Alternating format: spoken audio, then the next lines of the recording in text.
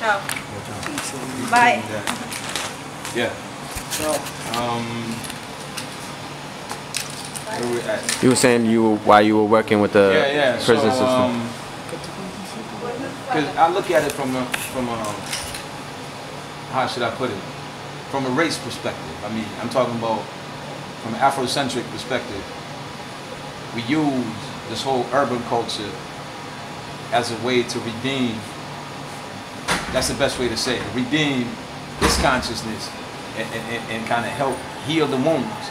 As Naeem, you see, this is exactly the point. Everyone, this is exactly what I'm saying. It's like, you see what's going on right now. Yeah. There's a match going on right now in Portugal. And everybody applauding. The whole country stopped to watch this. This match that is going on. It's not even a local match. It does not involve local teams. This is actually teams playing in Portugal. And everybody is involved around this thing. While we are dying, while we are raping one another, while we are murdering one another, the consciousness, this race consciousness is dead. You see what I'm saying? And it's like, this is the type of attitude that kind of kills this whole movement. When we are talking about these things, 99% of the people don't care about this. You see what I mean? They're more concerned with the latest trend that's in style. They're more concerned with what goes on overseas and abroad than what goes on actually inside our own homeland. I'm talking about here in our country or even in continental Africa. So it concerns me. It saddens me in a way when we are not teaching our kids knowledge of self. So this brings us right back to what Brad Nubian was saying. You see what I'm saying? It's the 5% of knowledge. So coming across all that consciousness, the 5% of knowledge, Nation of Islam, the Black Panthers. And I actually learned, I came across that knowledge from listening to hip-hop rap groups. You see what I'm saying? Like you said, I listened to Brad Nubian. They were talking about Duda now, they're talking about supreme mathematics, they're talking about supreme alphabet. And I'm like, what is this? And I start researching that shit. And I come across PRT, and they dropping Malcolm X consciousness. So I'm like, what is that? What these guys talking about? What's PRT? Or Poor Righteous Teachers. Then I started looking into that. So then the further I went, the dark, how should we say? I don't even want to say the clearer it became. This whole black consciousness kind of revealed itself as a massive movement, and hip hop was at the forefront of this whole thing. So I'm one of those that was raised within that consciousness. How we say it is basically hip hop shaped the way we think. It still does. It shaped the way we move, the way we talk, the way we behave, and a lot of times, even when you're tired, you don't want to do things. You just want to sit back and relax and take time for yourself. Something's telling you in the back of your mind, like, yo, you always got to keep doing this thing. You got to keep striving like your ancestors. But a lot of times I think about my ancestors, I'm speaking in terms of these MCs, you see what I'm saying? I'm talking about these rap lyrics, because I think about the past. What exactly is getting me to think about the past are these lyrics. Even when I was addressing what Chachi said, I started that whole thing with a quote from Common. You know, when he said, I'd be lying if I said I didn't want to make millions, but more than money making, I want to save children. So I feel like a preacher quoting the Bible, but I'm not quoting the Bible. I'm quoting rap verses. You see what I'm saying? So like the Common then becomes a prophet, and I'm the preacher quoting these verses. You see what I'm saying? Then I went right back to Pac, and Brenda's Got a Baby. So it's like, wow, I'm part of this ministry, this religion, as KRS said. You see what I'm saying? It's like, and I wish everybody could kind of vibe and feel that. So when they ask you, like, what's your belief system? You have a religion, and you say, okay, my religion is this thing that raised me, shaped me, and molded me when my father wasn't around. You know what I mean? And Tupac was saying these things. I'm like, okay, maybe I can take this role model, and he becomes my father. Then I started learning about the whole fight of black people. You see what I'm saying? And they're talking about chattel slavery.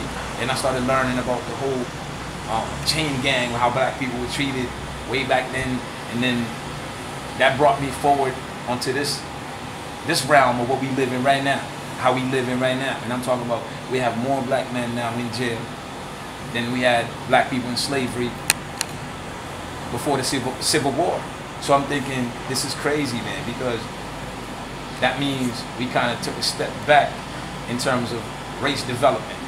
And in economic terms, when, what's the brother's name? What's his name? Anderson.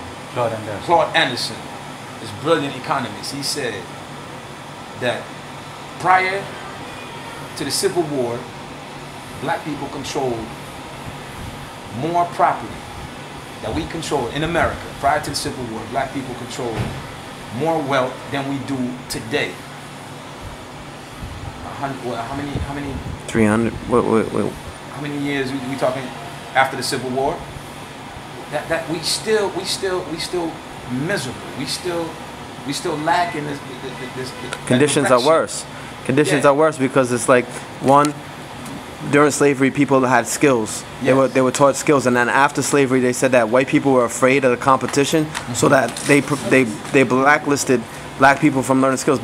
During slavery, black men were carpenters, blacksmiths, yes, all kind of skilled trades, and then yes, afterwards there was more unemployment because there's competition. Yeah. And then the other thing is like you were saying, like economically, the economic power, like they destroyed it. And then the bigger thing too is that like black people in America, many people, like you were saying about this, like they're more concerned with what's on American Idol, what's on TV, the football game, the basketball game, and then knowing what's going on. More concerned about buying the newest iPhone or the newest car or the newest Jordans, or people wait in line, sleep overnight outside for Jordans, but won't go to vote. You seen this documentary? It's called Just for Kicks. Nah. Yeah, you gotta watch this shit, man. They did a whole documentary on sneakers and hip hop, and they were talking about this shit, man. Like, I mean, it's crazy. Yo, didn't think about so man. Yo, it's amazing. I'm like, yo, this is dope. How they actually did this. It revealed to me how important sneakers are, you know, for the whole hip hop movement. You see what I'm saying? But it's all tied into a whole culture. It's more than just superficial things, though. It goes back to us lacking, you know, something in our lives. So you kind of go back to the fashion and the style, but then again, you go way back to even the ancient African kings who were the real true pimps back then. You know, sporting the latest trend and the latest get. I mean, you go in the Bible, you find black men really sporting these latest trends, gold, bling bling, and chains and all these things. So it's like, you can't really say it's something that started in America and it only started out of ignorance. Because you go back at it and you think, why can't, like Garvey said, why can't we live that way? You see what I'm saying? In a way, kind of has the two-sided things. You can look at it that way, but Kanka Mansa Musa was blinging, man. Kanka Mansa Musa wasn't rocking slippers, man. He was wearing the, you know, the Jordans back then. Yeah, believe me, he was wearing that shit, man. He was not walking around, you know what I mean, just begging and with ripped clothes and all of that, man. He was shining. Believe me, he was rocking them things, man. So it's like, in a way, you can say, okay, yeah, granted, I mean, Nike's making all this money off of us, but then again, it's like, all right, man, what we got to do is teach our people to, okay, let's appropriate of this consciousness. All right, now let's start a brand. Let's create this brand and do what what Phil Knight did. You see what I'm saying? We need black Phil Knights. You see what I'm saying? We need to push forward our corporation and cooperation. You see what I'm saying? This is what we got to do in terms of, we can sit there and debate how ignorant that is, or kind of teach our... Build our own. Yeah. As Diggable Planets with that album, Intercommunal Sound System. And they were preaching all of that. You know, talking about intercommunal sound system is more than just a sound system. It's actually, the sound is what we're doing right now. And the system is what we're talking about. So it's like, it's more than just music. It's codified language. You see what I'm saying? It's like when the slaves were sitting in the slave quarters, you know, practicing capoeira. Capoeira was the hip hop of that era. You see what I'm saying? Breakdancing. Because the white people couldn't understand what was going on. So rap music becomes the modern day language for the slaves to communicate and get the idea across of how we can better ourselves, how we can change things, criticize the master per se, without the master even knowing what we are saying.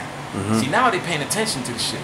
But we had what? It started in the 70s, they didn't know what the fuck was going on. The 80s, they had no clue until Run DMC really brought it mainstream.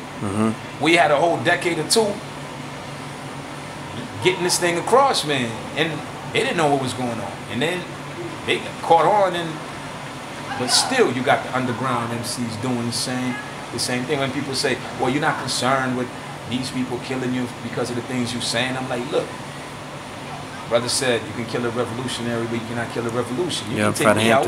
But this shit is non-stop because I'm a byproduct. I'm a product of this hip-hop movement, just as so many others are after me will follow. You see what I'm saying? Because I'm not the one who does these things. Hip-hop will take care of the shit. You know what I mean? We just plant the seeds. But we don't water the plant. You see what I'm saying? Hip-hop does that shit. So it's like, you can silence me, shit is going on all over the world, man. Somebody will come, just like I came out of nowhere, out the blue, and I'm here today. Somebody else will pop up and take care of this shit. You see what I'm saying? But it's like I was telling you, going back to the prison system, I come up here and it shocked me. You know, because I remember coming during the early 90s, I used to come for vacation. You know, I went to UConn, so I used to come around and chill during the summertime. So I remember when Wu-Tang dropped the album. I remember actually when the video was supposed to come out. I remember that afternoon on Rap City, there was a room full of cats, yo. The expectation, anticipation was so enormous. About 30 guys in one room to watch this video, yo. We were waiting for like a month, yo. Wu-Tang, these guys, these crazy brothers, yo. They about to drop some shit. And I remember the room, what I was wearing, and everybody, I was standing. I remember everybody around me, John Prescott, my boy. This is 93, yo. This is like, what, 20 years, 21 years, and I still can record this shit. I remember that shit was going, everybody was like, yo, shut the fuck up, shut the fuck up. Protect your neck, yo. It's like, it was revolutionary. You see what I'm saying? It was revolutionary. And then mind you, these are college students watching 9 brothers from the hood now changing the whole culture. You see what I'm trying to say? And this was more than just, and it was, yo, I can't even explain it, that feeling. It was a whole generation could testify to this, yo. Like when everybody remember where you was at when that video dropped. You know what I mean? For our generation, that was like a defining moment. Early 90s. Same thing with Nas, Illmatic. When that shit came, I remember that same thing with Nas. Yo, we lined up outside. You talking about people fucking sleeping outside to get the album. I remember we lined out. Fucking, it was freezing outside. But we out there, yo, we gotta cop that, yo. We gotta get it. And it was like Illmatic. It was like, oh my God, Nas shit dropped. So, again, this whole consciousness, it starts from there. You see what I'm saying? What I do, going back to the prison, you take hip-hop out of it, none of this shit would have happened. You see what I'm saying? I wouldn't be here talking these things because my original master teachers were Pac, Red Nubian, you know what I mean, Lord Jamar, more specifically, you know, and everybody else. And the people prior to them, they were taught by Malcolm and everybody else. So it's like a whole school of thought. You see what I'm saying? I'm saying a whole bunch of things because this shit is it's interconnected, yeah, it's all interconnected. It's synergy. You see what I'm saying? It's like I can't come and say, yo, this is it, because I don't want to leave out that important aspect of really what it is. Because when I speak with passion, and it causes a lot of conflict. You see, when I talk, I talk like an MC. You see what I'm saying? It's like an MC is not afraid of consequences, regardless, because I got to tell you, I got to speak the truth. You see, then I think of the consequences, or I'll take care of it later. You see what I'm saying? A lot of people don't understand it. Like, oh, this dude is arrogant. That's the MC, yo. MC don't think of the fucking ego. What the fuck you talking about? The rap game is a fucking whole egotistical game, yo. It's all about the male ego. You see what I'm saying? So don't fault me because I'm standing in the corner and I'm looking pissed. Well, fucking Papa looking pissed every time. Nobody says shit.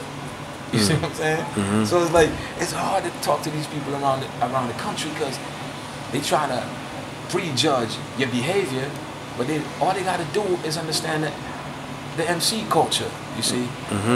You understand the rap game, you understand the hip-hop culture, then you figure me out, yo. It's like, why are you so aggressive? Because I think, like the video, you see what I'm saying? People, it's funny when people get mad, people get offended by things. Like they'll get offended if, like sometimes at a meeting I swear or something like that, or you say something a certain type of way, you're angry about it. But why aren't you offended about people dying in the cold, freezing to death? Why aren't you offended about the little kid that can't eat, or you know what I'm saying, or the person that can't go to the doctor because they don't have no money? Why are you more offended by my words than you are by reality? Yeah, yo. But see, you can understand this shit because you know where I'm coming from. But it's hard. It's like you walk around here, people stare at you. Yo. I'm like, yo, you could die in America. You do this type of shit. You don't stare at me unless you know me. You got something to say. But here they'll stare at your ass and just ask you for your fucking phone number. What's your name? I'm like, no, that's not how you do it. But see, I gotta understand this is the local culture. But I'm struggling with this shit because you don't look at somebody unless you got fucking problems. You got business. You got something to take care of. You better handle your shit if you're gonna stare at somebody. Again, I gotta understand this whole hip-hop culture that I bring ain't got nothing to do with these guys here. Because they're rappers. They don't know, they don't deal with hip-hop. That's a whole. That's a structure. That's a culture. And what they see probably is so different. Like when I came out here in 2003, I was so disturbed. I was worried because when I went to Fogle, like beforehand, I thought poverty was why there was violence in America. And then I went into the villages in Fogle and I saw more poverty than I ever seen in my life. And people were so loving and so peaceful, and there's so much community. I was like, wow, it ain't poverty. It's our culture that's messed up. And then the kids over there wanted to show me videos. They were excited because I was from America and they knew I rapped. So they wanted to show me stuff. So they wanted to show me 8 Mile, and they were showing me 8 Mile. And the scene they fast forward to was the scene when someone gets shot. And being here in a peaceful place, for them to be excited about someone getting shot, it made me feel like sick to my stomach that that's what they were looking at. That was cool. And then coming to Praia, I came to Praia 2 weeks later, and in Praia I saw people driving around listening to 50 Cent, and I'm like, oh shit, this is gonna be trouble. This is gonna be trouble. And then I seen a kid from Brockton. He had got deported, and he was like, oh, we're just doing the same. Like he was excited to see me. Like he was like, oh, he thought I was like a street dude that was doing street shit just because I'm hip hop. And he was just like, oh, we're doing the same thing. We're selling coke out here. We got little, like selling drugs to young girls and shit like that. And I was just like, damn, man, this peaceful place isn't gonna stay the same because the influence of the culture. And I feel like hip hop culture has been turned upside down. Like places that used to be peaceful. New Bedford didn't have murders when I first went out there.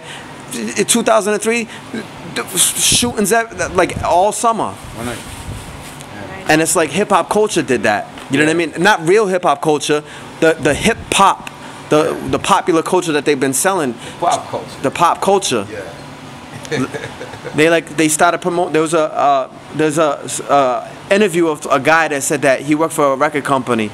He said that what happened, they called a meeting with the radio stations and the record executives, and it was a meeting between the radio stations and the prison system, and they were talking about basically promoting gangster rap and pushing gangster rap.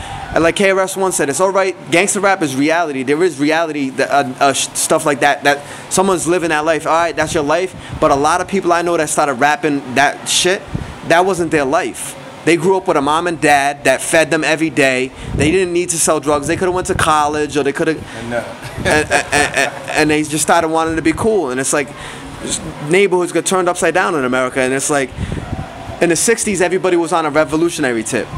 The black community was united. You know what I mean? And the music was Marvin Gaye, What's Going On? Stevie Wonder's dropping some stuff. All conscious, I'm black and I'm proud.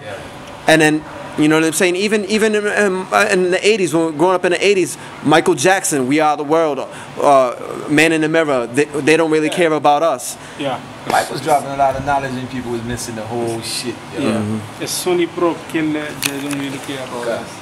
They don't care about us. They like to message forward, man. Black or white, even that shit. Everything Mike was saying made sense, yo. Everything Mike was saying. That's the thing too. Even before I started listening to rap music, actually we're doing, what I was listening to was actually Kool and the Gang, Lionel Richie, Michael Jackson, even Madonna. Even Madonna, yo, when Madonna dropped that album, Papa Don't Preach. Yo, Papa Don't Preach was revolutionary, man. Because I'm listening, I'm like, that's exactly what I want to tell my fucking dad, yo. Fucking stop preaching.